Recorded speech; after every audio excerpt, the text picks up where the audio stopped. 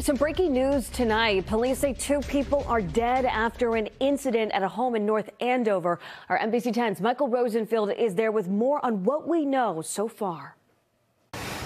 Investigators have released very few details about what exactly happened here. We know that 2 people are deceased after some sort of incident here at this home behind me.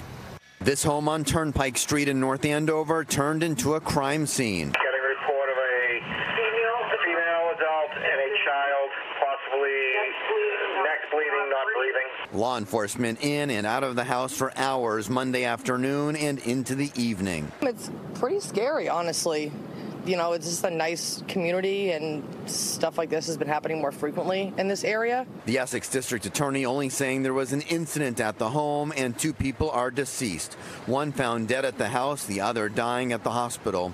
Investigators haven't said if the 2 people knew each other, how old they are, and what exactly led to the injuries. It's just sad. I pray for the victims right now, and not a lot of information coming out right now. Outside the home, a woman could be seen in tears. A resident who lives nearby tells us off camera she just saw police at the home a couple of weeks ago. Very surprised, nervous, nerve-wracking.